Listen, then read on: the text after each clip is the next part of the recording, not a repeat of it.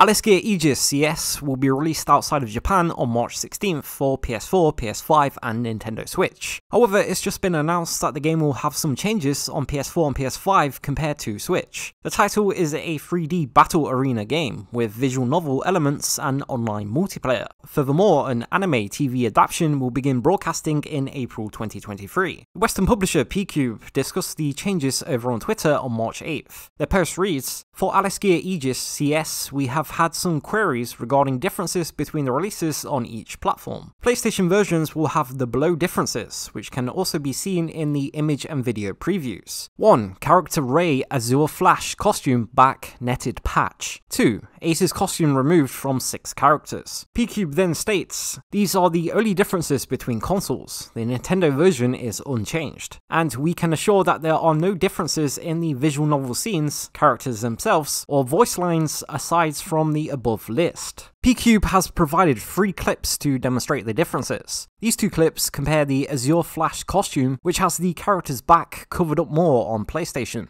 And the 3rd clip from P-Cube shows the Ace's costume that has been removed from 6 of the game's characters. And again, the costume shows the characters' backs. The game has been given a teen rating by the ESRB on both Switch and PlayStation and comparable ratings in other Western regions, meaning the changes will not be due to rating-related reasons. P-Cube has not currently provided further information on why these changes have been made. However, the alterations could be due to Sony's stricter content policies that were introduced in 2018. There are many reports of Sony's policy changes on the channel, such as this video taking a look at 26 games that have faced cuts on PlayStation. Although the situation with Alice Gear Aegis CS is more unusual than most, as the game was released in Japan in September 2022, and the PlayStation versions were the same as the Switch release. Typically, these policies from Sony affect all versions released around the world. But there is another discrepancy between the West and Japan, and that is that the game is released for older audiences in Japan, with it being given a 17+ age rating.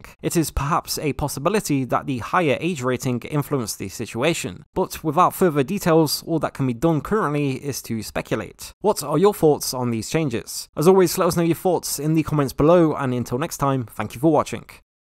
Support Censored Gaming's work with a tip, and I'll read out and add your name to this clip. See the description for more info.